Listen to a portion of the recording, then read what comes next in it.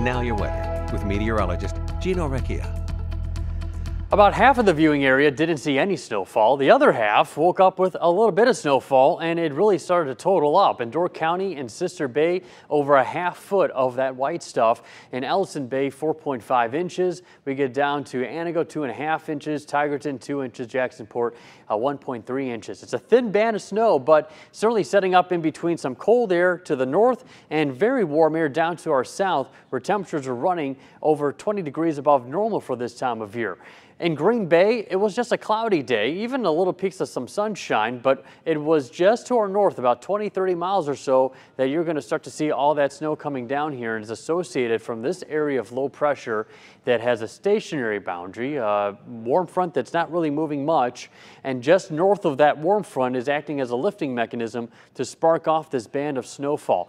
The snow was more impressive earlier in the day, but now it's starting to weaken, and it's going to continue to head into that direction for the next course of the few hours. By the time we get to about 7-8 o'clock or so, most of the snow will pretty much be coming to an end, with the exception maybe a few snow showers, but those winter weather advisories are likely to expire around that time. The heaviest of the snow right now from Shawano County into southern Oconto and into Door County, and this is going to be stagnant right across this area for probably, I say, the next 1 to 3 hours or so. But eventual trend is to it move slowly down to the southeast as we head into really the next couple of hours. Visibility is between 3/4 of a mile to 1.25 miles. That's indicating how heavy the snow is coming down. When you're getting down under a half mile to 1/4 of a mile, it's real heavy snow. So right now what we're seeing here is moderate to light snow ongoing across those areas. As we head to 6 o'clock, that band's still showing up. But then as you get to about 7:30, you see how much it fizzles out. We'll just be dealing with some flurries and light snow showers by that time.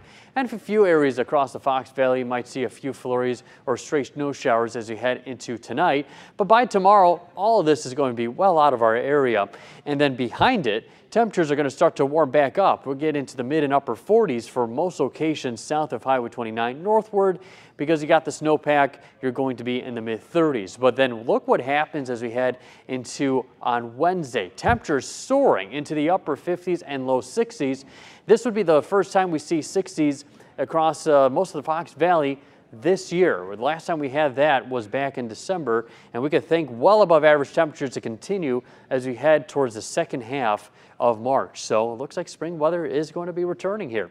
36 outside, feels like 28 with a northeast wind at 12 miles per hour. We've got our sunrise getting very close to 7 o'clock this evening. 33 in Mountain, 32 in Menominee, 32 in Surgeon Bay, but farther south where the snow is not falling, it is 41 in Fond du Lac and 37 in Oshkosh, 36 in Manitowoc. Winds coming in off the lake at about 5 to 15 miles per hour, so a little breezy, but where it's snowing right now, not much of a wind, so not dealing with much of that blowing and drifting snow.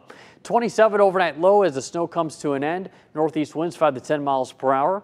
And then as we head into tomorrow, we'll get up to 47 with very light variable winds around 5 miles per hour. Looks like they'll start out of the east and then turn out of the west and southwest as we anticipate that big warm up in store heading into Wednesday. High of 62, 52 on Thursday, 43 on Friday, and then we'll get back up into the mid and upper 50s Sunday and Monday.